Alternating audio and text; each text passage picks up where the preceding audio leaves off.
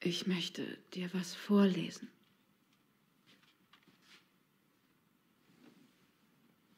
Wie die Massen war ich gefesselt, als ich zum ersten Mal sah, was du alles bist.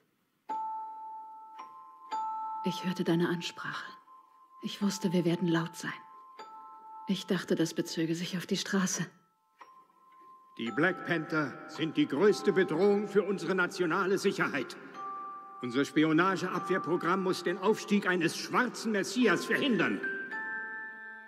Ihnen stehen 18 Monate für den gestohlenen Wagen, 5 Jahre für den Missbrauch eines FBI-Abzeichens bevor. Oder Sie können nach Hause gehen. Was wollen Sie?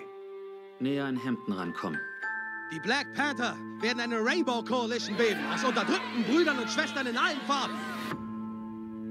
Neutralisieren Sie ihn mit allem, was dafür nötig ist.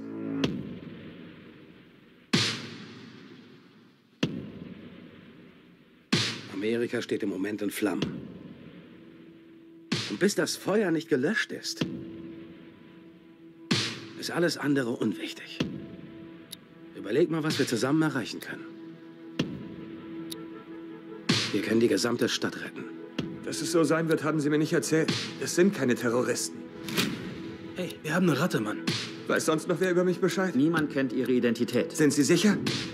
Wir erziehen, wir pflegen, wir ernähren und wir beeinflussen. Vielleicht sind unsere Körper zu mehr fähig als nur zum Krieg führen.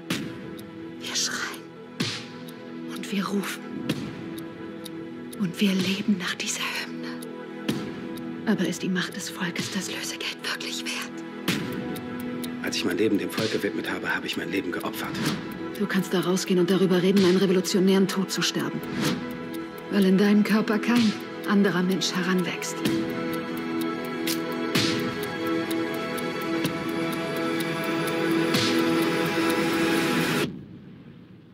Da, wo das Volk ist die Macht.